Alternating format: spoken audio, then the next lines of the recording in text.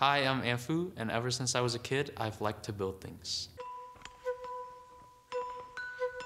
Here at Harvard, a typical day for me would be to wake up and get ready. I usually try to go to MIT for this class I'm taking on virtual reality, which I really like. Eat lunch or dinner or eat a meal with someone I haven't been able to talk to for a while. I'll just go to clubs that I'm interested in, AI safety club or effective altruism. A lot of the day is just doing homework in the library. I try to just work on personal projects.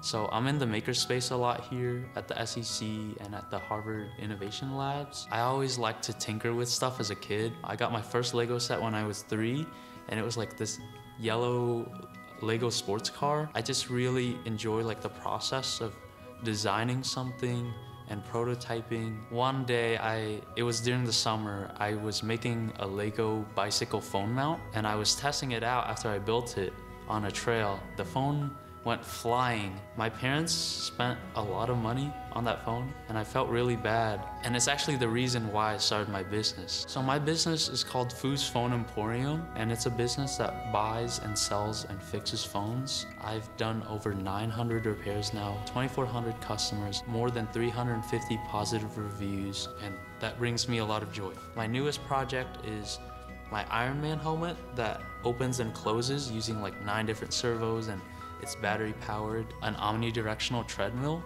AR glasses or AR goggles. They give you access to 3D printers, resin printers, Arduinos, circuits, and batteries and stuff. If you're a student looking to apply to Harvard, Harvard really likes when you work really hard at something you really care about. I actually didn't even really think much about college until senior year. My parents didn't go to college at all. I just decided to apply to Harvard because one of my other friends was actually applying here. When I saw that I got in, I literally lost feeling in my hands for a minute. Oh my God!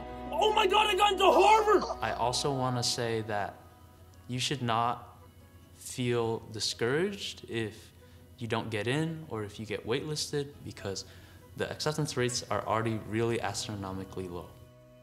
Thanks for listening, and be sure to check out the other videos.